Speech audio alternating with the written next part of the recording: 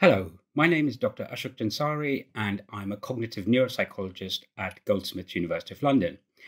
In this little talk, I'm going to tell you a tiny bit about memory and dementia and how you can help with the worldwide fight against dementia. Now, most people think of dementia as something that only old people get and only a few people get. Unfortunately, that's completely wrong. And also, you probably didn't think about the fact that if you play sports, particularly contact sports, you're much more likely to get dementia and memory problems. Now, dementia is part of a family of memory problems. And the thing is that because of better healthcare around the world, we're getting people to live to much longer lives, which is great. But then some of the problems of old age, such as memory problems, are now starting to emerge. So, for example, in 2015, around the world, there were about 47 million people living with dementia. By 2030, that's predicted to go up to 75 million. And by 2050, it's going to go up to 131 million people. In 2015, it cost about $1 trillion to look after these people. And by 2030, that's predicted to go up to $2 trillion. So it's a big epidemic. There are things happening in society because of better healthcare that mean that we're living to better older ages, but that means that problems of old age can come out. Now, it's not only a problem of old age.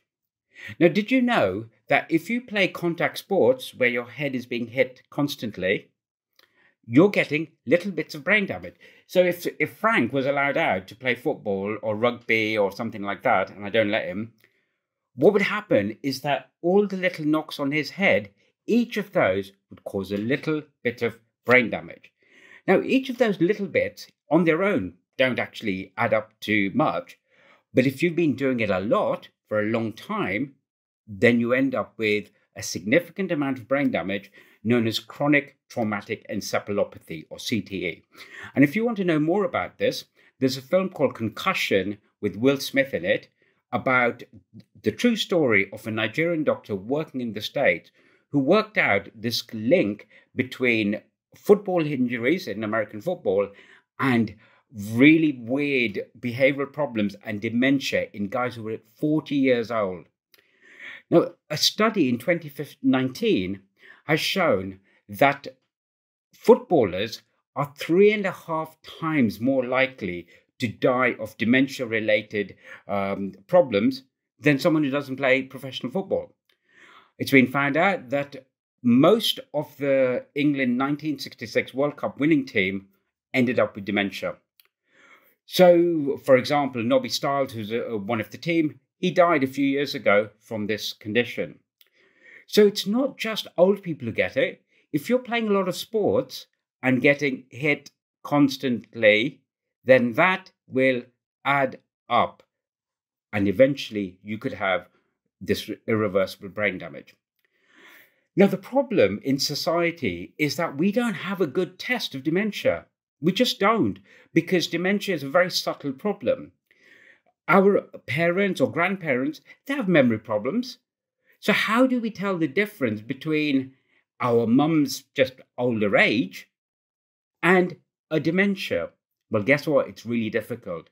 With the result that clinicians at the moment can't actually diagnose dementia easily. So usually by the time they say, okay, this person's got dementia, it's actually quite late. They've already deteriorated so much that we can't help them. So now there's a big push to try to find better ways to diagnose dementia earlier. And what you can do to help is to take part in our studies. In my research team, ART, we've developed a new test, and that test looks like it's picking up what's called a preclinical signature of dementia. So it's picking up signs of memory problems in people who at the moment are seeming okay. But we think that that signature that we're picking up in our test is able to pick up these memory problems that will only demonstrate themselves in years to come. So, if you want to help in the global fight against dementia, we just need a bit of your time. The test is done online. It's on a website. We will leave you the details. And all you've got to do is spend about 25 to 30 minutes at a laptop and do our test in silence. And then you have to come back 1 hour later for 2 minutes, then come back 1 day later for 2 minutes. That's all you've got to do. And your data will be put together with all of the other people who are doing our studies. And then we can look at, okay, who forgets more quickly? Is it because of certain types of sports? Is it for how long they've played sports for, etc.? So you can help with the global fight against dementia by giving us about half an hour of your time. So I'd be really grateful if you looked at the details along with this video and took part in our study and helped us fight dementia. I hope you found this interesting. Please like this video and let other people know. Encourage other people to look at this channel because every week we're putting new things on. And if you've got any ideas for new things to put on, then just let us know. Thank you.